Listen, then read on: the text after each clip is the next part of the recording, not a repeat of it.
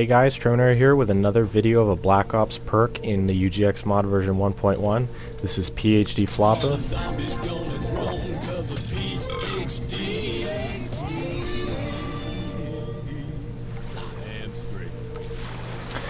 It allows you to dolphin dive, but I didn't force a dolphin dive, so you actually need to dolphin dive the traditional way before they added it to the engine, which is running and then while you're in the air hitting the prone key.